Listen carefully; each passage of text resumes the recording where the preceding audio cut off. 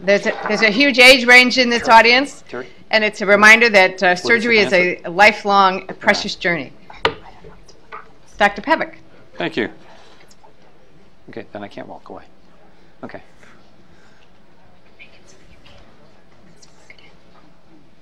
We're going to do a few technical things here. But before we start, I took a walk in Nepal a few months ago, and this is a photograph I took of Mount Everest with a little Canon pocket camera. And Dr. Farmer actually wanted me to give a talk based on this walk, but I didn't think that was scientific enough, so I chose something else. This works. Let's try this. So that's okay. So instead, I'm going to talk about getting older. No, I did it.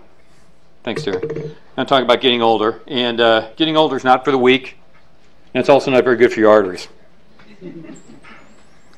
So these are the disclosures, and I don't have any. Today is the oldest you've ever been and the youngest you'll ever be again. Kind of a sobering thought, but it's actually true. And we think about the disadvantage of getting older, but this is where we are. The demographics in this country are changing dramatically in large part because of the baby boom generation, which is generation I'm a member of and many of our faculty are a member of. And we can see that back in the 1960s, there's this glut of young people in this country. But as the decades go on, we're seeing, just not long from now, there's going to be a very large demographic of people starting to get into the older age groups. And that last slide was up to 2020. If we look out to 2035, there are going to be millions of people in the 80 to 90 range. And there's even going to be a pretty good cluster of folks by 2060 who are in the 90-plus range. So this is a group of population that we've really not experienced before, and it's going to change what we see as physicians. And this is a problem. You always want to grow up when you're a kid, but it's a trap. In addition to the population bulge with the baby boomers, also life expectancy is increasing. We all know based over the last 100 years, 200 years that life expectancy has changed, but even in recent years, this is from the World Bank, and just looking over basically the last decade from 2004 to 2013, this gray line is life expectancy in the United States, and it's increasing up towards 80. But even in a world at large population, life expectancy is increasing also. So we are getting older as a national population and as a world population. And because of these two combined factors, this demographic bulge of people born right after World War II and increasing life expectancy, the number of old people in this country is growing faster than any other segment of the population. And this is looking at the blue bars here are people aged 65 to 84, and then the yellow is actually the very old patients over 85. And this is numbers in millions. And we're right here, right between 2000 and 2020. And you can see that the population of patients 65 to 85 is growing dramatically and is going to be a very large part of the population. And the greater than 85-year-olds is going to be 15 million people in 2040 who are over age 85. So this is going to be a very large segment of the U.S. population. And this is from the U.S. Census Bureau. So again, there are going to be more and more older Americans, and it's because of the aging of the baby boom generation and also because of increased life expectancy. Why do I care about this? Because what I take care of for a living is in large part a disease of the elderly. So this looks at the age-dependent prevalence of peripheral arterial disease. You can see not a very common disease under the age of 60, but by age 75, 20 to 25% of people will have peripheral arterial disease, and this is a disease that is of both men and women with an equal distribution. You can see below age 65, it's primarily a male-dominant disease, but after age 65, women catch up, and this is a big factor for both men and women, and as they get older. So as our population gets older, we're going to see more and more folks with arterial-occlusive disease. A couple of guys sitting on a bench. My wife said, "What you doing today?" I said, "Nothing." She said, "You did that yesterday." I said, "I wasn't finished." So I'm going to change and talk a little bit about pattern recognition, because that's one of the things I wanted to present here today. So if you look at the slide, I think anybody looking at this slide sees a triangle. But there's no triangle there. There's actually just these three little Pac-Men here with a little cutout for their mouth. But when you arrange them in that pattern, our eye sees what we want to see, and we see a triangle in the middle of those three circles. Similarly, when you look at this pattern, it's really hard not to see a square here in the middle. But there actually is no square there. But our eye will devise that because that's what we want to see. You see anything wrong with this?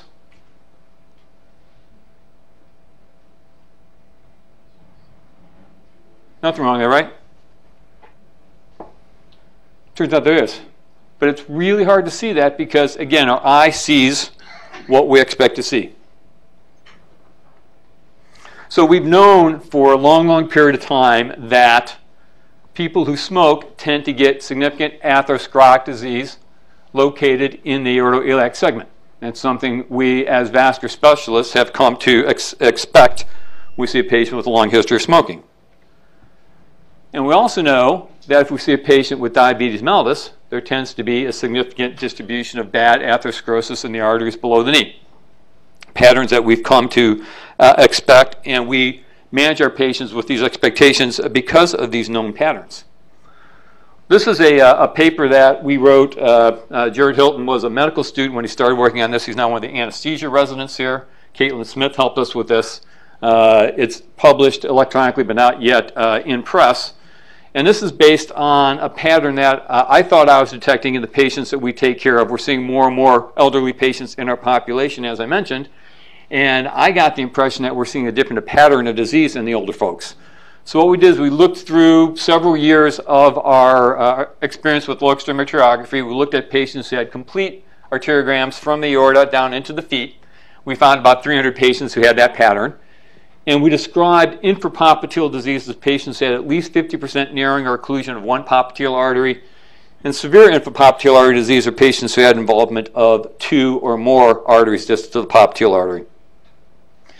And one thing that we noticed first when we look at this population of patients, and this is comparing patients under 70 to patients greater than 80, we found that we tended to do the arteriogram more for claudication in the younger population, 36% versus 19%, and more for tissue loss in the elderly folks, 63% versus 45%. So a little bit of skewed distribution. We tended probably to either defer looking on older people until they had worse disease, or maybe they had worse disease. Don't know because this was a retrospective study.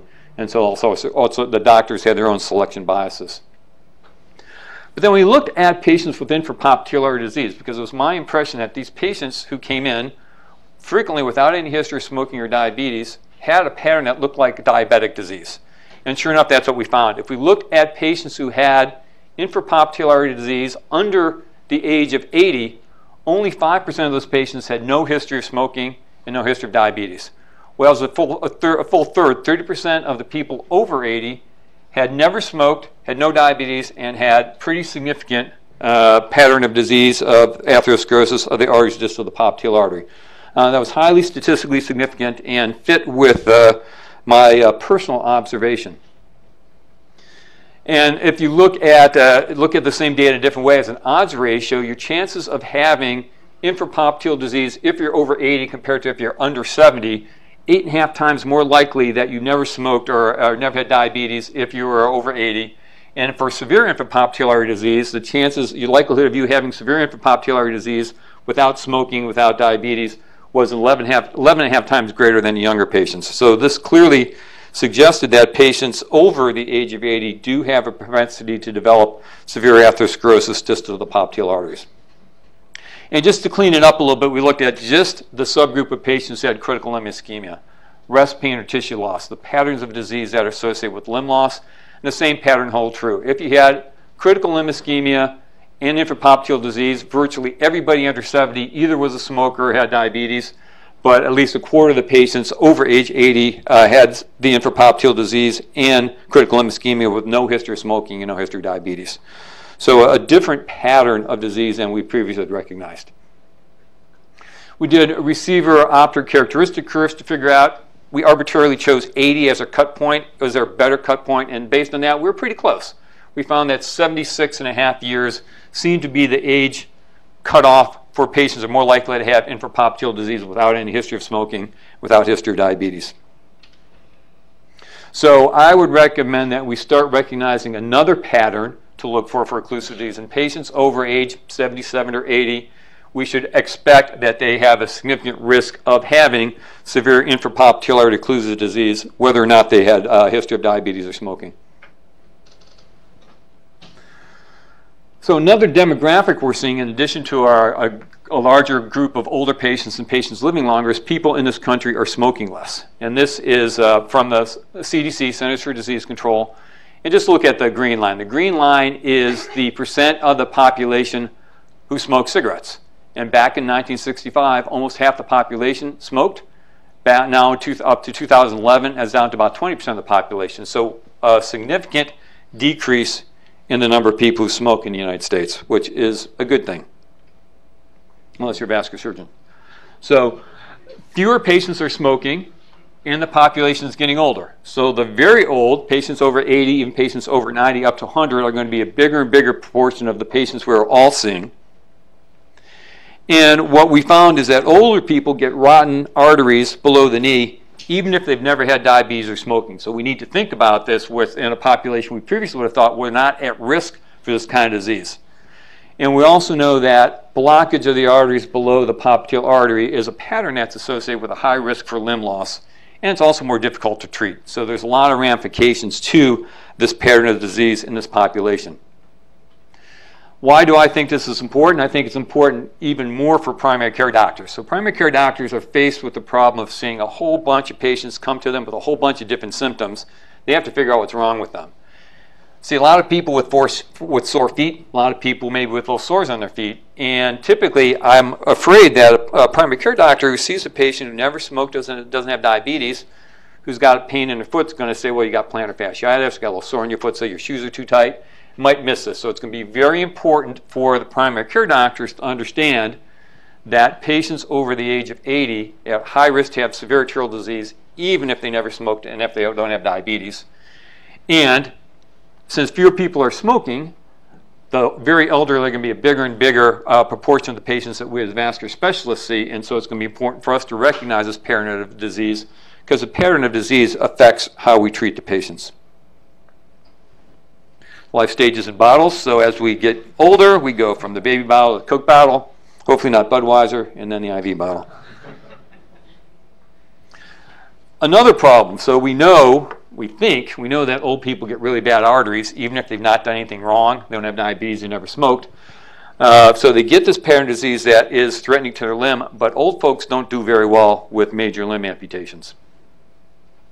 This is an old study, but a frequently quoted study from Mark Naylor out of University of Colorado from 2003. And he looked at 154 patients with 170 amputations, kind of evenly distributed between above and below knee. Most of the patients, 87%, had their amputations for critical limb ischemia and about 13% for diabetes. And what I pull out of this paper for this talk is if you look at the patients who don't walk after a major amputation. Pretty high for this population of patients no matter what, but under 75, about half of patients don't walk.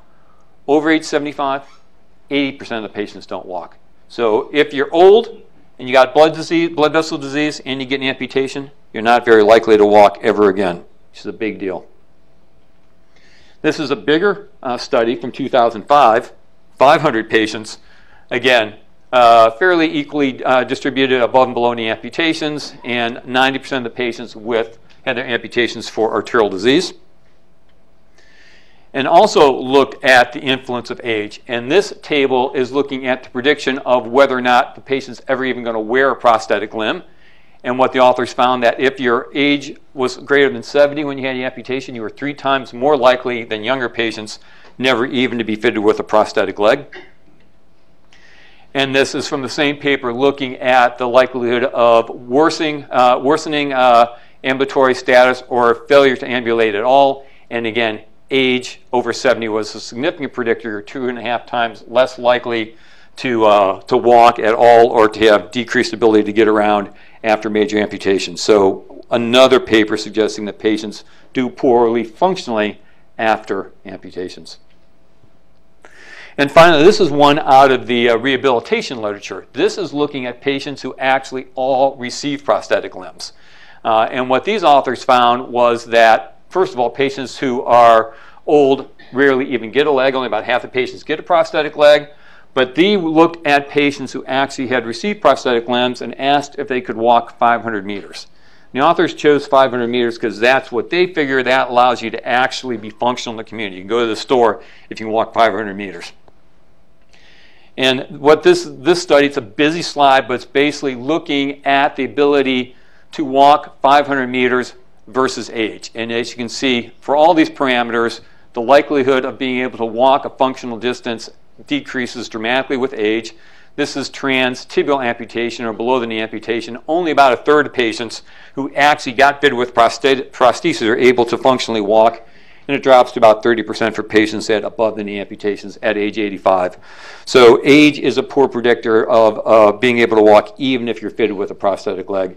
And most patients don't even get that far to get fitted. So it's a problem. So old people get bad arterial disease even without the standard risk factors. Old people do not do well with amputations. But we need to do something because unfortunately, or fortunately, depending on your perspective, old people do keep living. And this is from the United Kingdom and looking at a large cohort of patients and found that for men who made it to age 80, their life expectancy from that point on was another 8 years. And if they made it to 90, they still had another 4 years of life, and even longer for women. For women who made it to 80, they were going to likely to live another 10 years. If they made it to 90, likely to live another 5 years. So the elderly do, if you make it to be elderly, you're likely to keep living for a good while longer. So this leaves us with a conundrum. So what do? With the octogenarian who comes in with ischemic foot ulcers and has severe infrapopliteal occlusive disease, which is what we commonly see. So one thing we can do is we can do surgical bypasses. And this is traditionally what we've done for these folks. And it turns out, depending on how you look at it, they actually work pretty well or they don't work pretty well.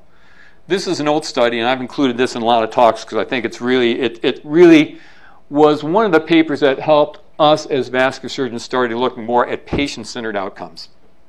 And this was a follow-up of 112 patients who had vein bypasses for critical limb ischemia. And based on, and this was from 1988, this is an old study, and based on what we considered the standard outcomes at that time, these patients did great. Their assisted primary patency, which means the graft stayed open, maybe with another intervention, help keep it open, was 77% at 5 years. So at 5 years, 3/4 of them still had a patent graft, and 85% of them still had the limb. So we said, this is great. And about 3/4, 2/3, 3/4 of them still could walk and were still independent. But that came at a price. A quarter of the patients at some point developed a significant wound complication requiring further hospitalization and management. Half the patients required repeat operations to either treat their wounds or keep the graft open or maybe treat the contralateral limb. And the average patient had 1.5 operations. And a quarter of the patients ultimately required a major amputation either on that limb or on another limb. So if they looked at that population where 3/4 of the patients looked great by the traditional parameters, only 16%, or 1 in 6, had what we really wanted, an uncomplicated operation with no recurrent symptoms, good function, and no further operations. So bypasses, patients pay a price to have an arterial bypass, and that price is a pretty severe one to pay if you're 85 or 90 years old. So this is what prompted our specialty to start looking at other options. And this is the best, also getting to be an old study now, the best study we have to date on looking at endovascular versus open surgical treatment for critical limb ischemia. And this study was a European study, and they randomized patients who had critical limb ischemia, so either ischemic rest pain or tissue loss, to either surgical bypass first or balloon angioplasty first. And it was only balloon angioplasty. They did not include any other interventions. And this is basically the important conclusion. They looked at amputation-free survival as the primary outcome. And in the dark blue line is the patients had angioplasty first. The light blue line is the patients had surgery first. And the amputation-free survival was pretty much the same for both groups, suggesting that we can treat critical limb ischemia with endovascular techniques. This is just looking at outcomes for procedures over time. And the blue is 1998. The red is 2007.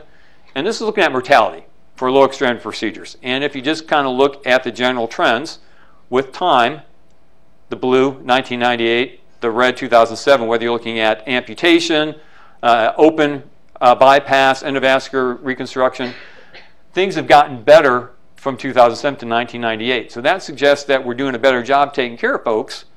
But if you look at the endovascular versus the open, the outcomes are better. Either were better in 1998 and better in 2007 in terms of mortality. So there may, this has further pushed the impetus to want to use endovascular techniques on our patients. This is a very interesting slide. This is from a sample of the national inpatient sample, which is where you look at basically an administrative database that's a sampling of 20% of the hospitals in the country and see what's going on. And this was comparing 1998 through 2006. And what the author found is that over that period of time, open lower extremity bypasses have decreased in frequency, where the endovascular reconstructions have rapidly increased. And interestingly, the number of major amputations has decreased. Correlation does not imply causation, so you can't say that amputations are going down because of this trend. But I think that there may be something to that. I think there probably is a correlation. If you add up the total number of procedures being done, 1998 was about 180,000, 60 plus 120.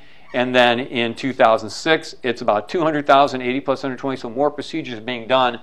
And I suspect we're starting to intervene on more patients who in the past, we intervene with endovascular treatments, patients in the past who said we're too sick for a bypass. And that's probably why the amputations are going down. So we know that old people have bad arteries. We know that old people don't do well with amputations. And we get the impression that endovascular therapy is maybe better than open therapy, at least for frail patients. So the question is, does endovascular therapy work in this difficult pattern of disease that old folks got? Does it work for infrapopliteal disease? And this is a paper published actually this year in the Journal of Vascular Surgery. This is out of our vascular center here also. Gagan Singh is one of the interventional cardiology fellows, and he wrote this paper based on the results from our vascular center. It's actually the largest paper to date looking at interventions for infrapopliteal arteries. And it looked at 187 patients, all with critical limb ischemia, and 41% of patients had totally occluded arteries, and most of those patients, that was the only runoff artery they had. So these are patients with bad disease. Again, just looking at the infrapopliteal arteries, and on average, about 1.5 arteries were treated per patient. And look at the outcomes by patency. Okay, it's really not all that good. So this is just 1-year outcome for patients who had stenotic infrapopliteal arteries. A 1-year primary patency, that means staying open without having to do anything else, was about 40%. For arteries that were totally occluded, only 30%. So not all that great. But if you look at secondary patency, which means those arteries stayed open after a secondary intervention, a little bit better, up to about 50% at 1 year for the stenoses and about 40% for the occlusions. But if you look at limb salvage, again, these are all patients with critical limb ischemia, so you'd expect they're at high risk for amputation without intervention. And it turns out the ones that failed the intervention, at 1 year, 40% of those patients had lost their limbs. Ones who had successful angioplasty for stenosis, 92% still had their limb, and for ones who had total occlusions, 75% still had their limb. So suggesting even though the patency rates aren't perfect, these interventions do seem to help salvage lower extremities, suggesting that angioplasty works for the infrapopliteal arteries. And there's a whole bunch of different things that we can do for arteries. So is angioplasty alone the right answer, or should we be doing other things for the tibial arteries? So this is a paper from last year looking at angioplasty versus stenting or atherectomy for the tibial arteries. Review of 2,000 patients with either angioplasty alone, angioplasty plus atherectomy, which means to physically remove the plaque with a catheter, versus angioplasty and stenting. And as their endpoint, they used amputation. And what they found, the stippled is patients with just simple balloon angioplasty. The black is angioplasty with stents, and the solid gray is angioplasty plus atherectomy. We looked at the amputations at 30 days, 60 days, and 1 year. There was no difference between the various techniques, suggesting that angioplasty alone in this arterial bed is probably adequate treatment. And finally, there is a newer technology, that's a balloon technology coming out with drug-eluting balloons, where you put an anti-metabolite drug on the surface of the balloon. The theory is that when you inflate the balloon, that drug gets pushed into the intima of the artery and might help decrease the risk of restenosis. And this is a randomized single-center trial looking at only diabetic patients with critical limb ischemia, means breast band or tissue loss, and only with relatively long stenoses or occlusions of the arteries distal to the knee. And if you look at just the plain, this is a kind of a crummy endpoint. This is target lesion revascularization. Means how likely is that that same spot's going to need to be treated again. And this is a drug-eluting balloon and the plain balloons at about a year. And you can see the drug-eluting balloons, they were less likely to get re-intervened on, fewer than 10% versus about 25% with the plain balloons, suggesting that this technology might have some benefit for the arteries below the knee. And probably a better endpoint, ulcer healing. So the patients who had ulcers, 85% with the drug-eluting balloon healed, as opposed to 65% with a plain balloon. So clinical endpoint. And then also looking at restenosis of the treated artery, 27% with drug-eluting balloon versus 75% with a plain balloon. And reocclusion, 18% with the drug-eluting balloon versus 55% with the plain balloon, suggesting there may be something to this technology in this location. And so I just went back just to see what my own personal experience is. I arbitrarily looked at 10 years ago versus the last year and looked at my patients who were having lower extremity interventions for critical limb ischemia. And 10 years ago, they were virtually all open operations, and currently in that now, about 3/4 or maybe even 80% of what I do now is endovascular for these lesions. So we have bought into these concepts here as well. So I think this really does work. So yeah, am I getting older? Is the supermarket playing great music? Probably a little bit of both. So in conclusion, primarily the population is aging. And the population is aging because of the demographics. The baby boom generation, which is our biggest population group, is getting older, and life expectancy is increasing. As we mentioned, peripheral arterial disease is common in the elderly, and for patients over the age of 80, they can develop severe disease of the arteries below the knee without the typical risk factors of smoking and diabetes. And we know that that pattern of disease, the severe disease in the arteries below the knee, is significantly associated with loss of limb without intervention. And we know that the elderly patients do very poorly after amputation. And we think that endovascular interventions are preferable in general, and certainly for the old, frail population. And it seems that balloon angioplasty alone salvages limbs with infrapopliteal artery disease. So I would suggest that as the population ages, we need to diagnose and treat their severe disease. We need to recognize this, both primary care doctors and specialists. And I don't have data to support this, but I think it's this population where the endovascular revolution is having its greatest effect. So back when I came here, we frequently would see a patient who was 88 years old with an ischemic ulcer on the foot. So that patient's too frail to undergo a 6-hour autogenous vein bypass. So we try to carry that patient through as long as we could.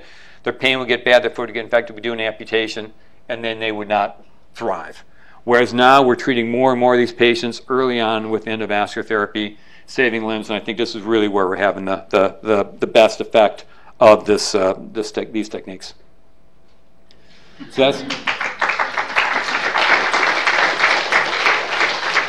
I do have a few more things. I've shown a lot of sobering pieces of data, and this is something I found a little less sobering. So this is a graph showing the number of breweries in the United States. And you can see that we've got a critically low number here back in the 1980s, but fortunately back to where we were 125 years ago. So those are some good data. And just to continue talking about aging, Dr. Farmer, for some reason, was really interested when she heard the title of my talk, because I didn't think she thought there was going to be something boring about blood vessels. So there's something interesting about aging.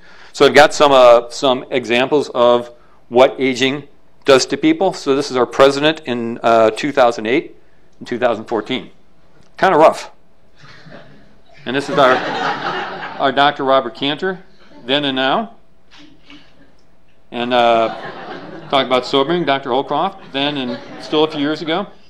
But then I realized why Dr. Farmer was excited about this, because this is Dr. Farmer a few years back and Dr. Farmer now. So she's actually getting better as she ages.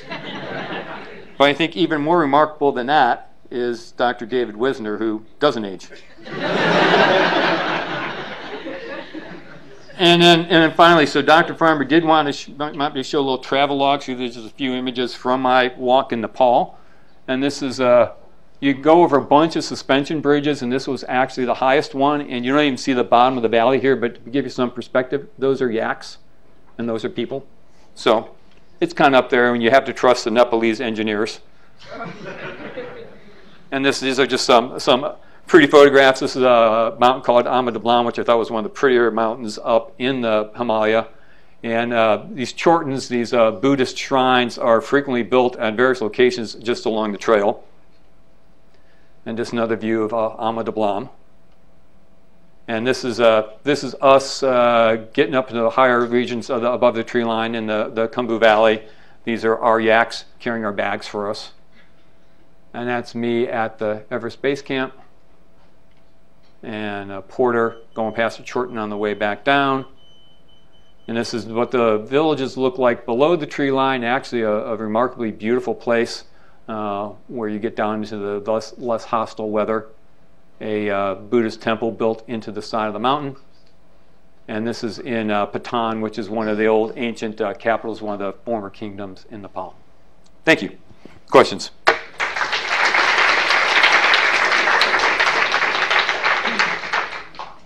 And I can't tell you how Dr. Farmer does it. It's magic. Dr. Farmer. Dr. Pevec, so thank you very much. You lived up to all of my expectations, which didn't surprise me at all. My question, you didn't talk too much about prevention relative to peripheral artery disease, and you've made the observation that there appears to be a different trend of the below-knee problems in the non-smoker, non-diabetics. Are they also obese patients? Are they less athletic patients? Have you ever seen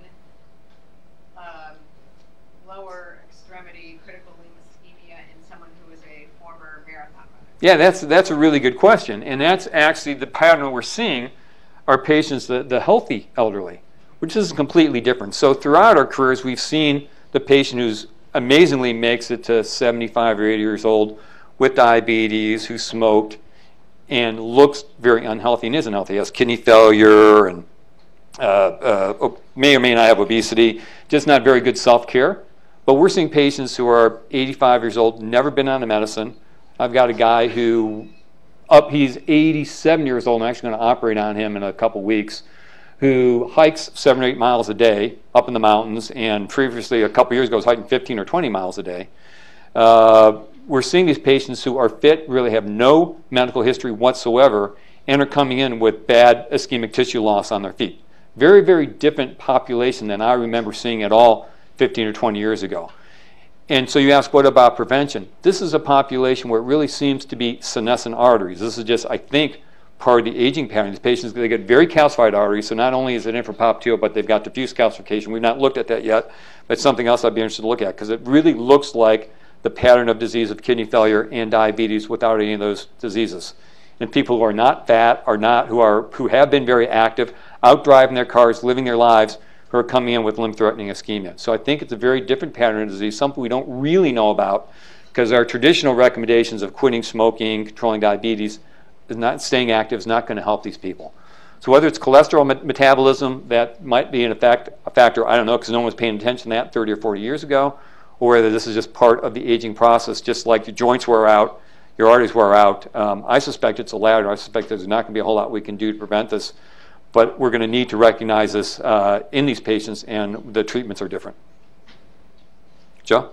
So as great talk, especially travel pictures, but it does prompt the idea as the world population ages outside of the U.S. culture, and you take it, other than diabetes and smoking, there's a lot of other inflammatory promoting activities that we engage in that we don't think of as that, such as diet, etc. Are there does anything look at these octogenarians musculature, and if they get this senescent arterial degeneration in their lower extremities, or is there a potential that it is some other inflammatory mechanism in our cultural society that creates this? That's a really good question. In case you didn't hear Dr. Galante's question, is it something else in U.S. or Western type society, lifestyle, diet that leads to this pattern of disease? I cannot answer that because no one, as far as I can tell, no one else has looked at this. This is we actually scoured the literature before starting on this project to see if anybody had noticed this pattern. I've not found anything. There's certainly age is a risk factor for a lot of stuff, and it's mixed in with other studies, but looking at specifically as a risk factor outside of the traditional risk factors, I could find nothing. So I don't think anybody's looked at that. Whether this is a phenomenon just in Western societies or this type of culture, I don't know. I suspect that's going to be hard to find because certainly in a more third world culture, there aren't a whole lot of people making it to 80, into the 80s yet, just because of other things that get them at earlier ages. So getting very old and staying relatively healthy is, I think, a fringe benefit of living in a very developed society. So it's going to probably be pretty hard to tease those things out. But those are going to be important questions, as are there things that we can do to help people when they're 20, 30, 40 from getting in this wicket when they're 80. I don't know, and there are a lot of questions still, more questions than answers. It's probably interesting to look at the China studies because they collected a lot of data on patient populations outside of major cities in China, and those patients ended up getting to Old age, yeah. Age. And that was a disease process study to see if they identified any arterial. Where are those studies? I've not seen those. They're conducted in the early 80s, and they're actually in books because they are so large. Got it. And so that's a good point. I wasn't aware of that, and that's something that I may not find on. So we tend to all now just do Medline searches, and that does limit you because you don't see the stuff much before 1980 because that's just not abstracted there. So that's a good point, and to dig a little bit deeper to a population in China, which does have an elderly population. It was primarily targeted at cancer research, but I think the amount of data that they collected on those patients. There's a lot of times you can find secondary stuff that the authors didn't even realize is buried in their data. Might be that's an excellent insight. Thanks. But good night. Bill, very good talk. Striking data about basically arteries wearing out and octogenarians. Do the coronary artery curves match those in non-diabetic, non-smoking population, basically just deterioration? That's an excellent question too, and I don't know. I didn't specifically look for data on coronary disease, so that may be out there. That's a particularly good question because we know that we call trifurcation disease. The infrapopliteal arterial occlusive disease correlates extremely well with coronary disease. This paper is from 30 years ago showing that patients who had significant atherosclerosis in the infrapopliteal arteries virtually all had very significant coronary disease. So we know there's a lot of commonality in those patterns of disease, so this may well hold true in the coronary bed also. I don't know that. That's a really good question, and I'm not sure if those data are out there. You could perhaps ask the question also with sort of atherosclerotic, what I think of as atherosclerotic disease in the brain, or not exactly, but our Alzheimer's patients. So people seem to, you get one or the other endpoint, and so I think you could ask the same question that Jim's asking about correlation with coronary artery disease and other kinds of dementias. Yeah, that's the brain.